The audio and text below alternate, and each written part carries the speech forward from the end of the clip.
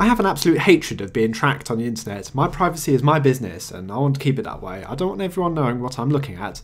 Now unfortunately most people just see it completely the opposite way of I'm doing nothing illegal, why should I care? But my argument is, well, at the moment you're just seeing targeted advertising used for your details. Okay, that's not the worst thing ever.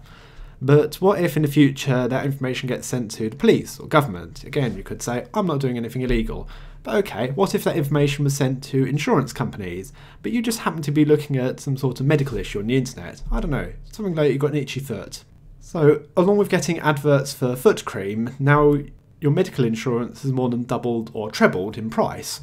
Or worst case, maybe it's not just foot cream you're looking at, what if you're looking at information on heart attacks? Well, a life insurance company might be interested in that information, thinking you're about to keel over tomorrow, and they're just going to wipe your insurance and say, nope, not insuring you anymore. And your family is really bad off there, aren't they? These sort of things could happen. Anyway, I've been working on this free open source application here called NoTrack. The code is available here on GitHub.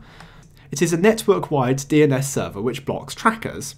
And I've built it out on my own list here of just pretty much going around various websites, playing a game of whack-a-mole, seeing what they do and don't need. And I've built up a list of 8,500 trackers.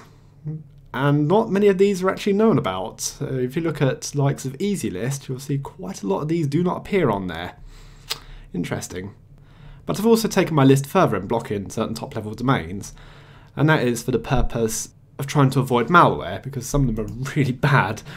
There's just this short list here I've got. Domains on these websites are free to register and they tend to be pretty poor quality websites you're going to find there. This is all part of NoTrack here. It's this nice web interface I've built, or I'm sort of working on really. It's coming along nicely. This is a view of the tracker list. At the moment we're only searching through letter, but functionality of future I will be adding a better search feature here and the ability to customize it. You've got domain stats of what, I'm not going to say what you've looked at, what your systems have looked at, because what your systems have done and what you have done can be two different things. Because I've barely used the internet today, I've been at work for 12 hours, yet all these things have happened. I've highlighted which websites have been blocked and the reason why. Now you'll see here there's a couple of websites that are, well, similarly named, but different subdomains at the end. The way I've built my list, I'm just flat out blocking that whole domain. Anything on that website ain't coming down on my network. Now you'll find a lot of these ad blockers having to create the whole domain, the whole subdomains as well. So it's got srsimcd.com and then another line would be gvsimcd.com. This is the same principle as the etc host file works.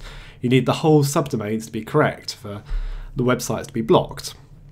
And it's also a great way for ad and tracker companies to get around it. They think, oh, I'll just create another subdomain and that throws off all the trackers and ad sites. Ain't throwing off mine. They literally have to create a whole new website to be able to get around it. Anyway, that all sounds very technical, but the way it is, my list is pretty short, but very efficient.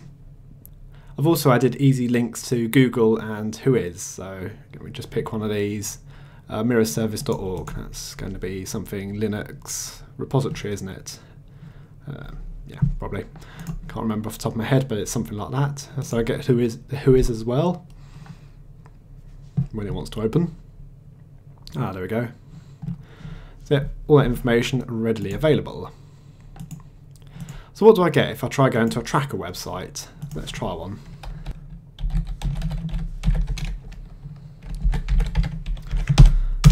So if I go to scorecardresearch.com, the page is completely blank. Gee, I wonder why. Well, my tracker's done is redirected the request to a web server running on the device. And the web server has just returned a blank 1 pixel GIF image. Let's see here if I go and ping the website, ping scorecardresearch.com. The IP returned is 192.168, that is my local area network, and 62.2 is the IP of the device. So rather than sync holding all these requests and just making the browser hang around, I'm actually returning something. The web browser is free to carry on quite quickly because it's got something back, just loads the next thing. And you find pages actually do load really quickly, and I find they do load slightly quicker than uBlock manage. So if you want to try out NoTrack, you can either set it up in a virtual machine or on a Raspberry Pi. It's only working for Ubuntu and Debian based distros at the moment. In the future I will be expanding it for working on other distros. Actually most of that part is written, but I don't know how all the various package managers work, so there's a bit of gaps in my code that need filling, so would be useful if some people know how to contribute to those parts. It's all built on Bash scripting and PHP. Those are the languages I'm a bit more familiar with. Yeah, it's getting there, and so that was a quick introduction of NoTrack. Thanks for watching, I'll see you all later.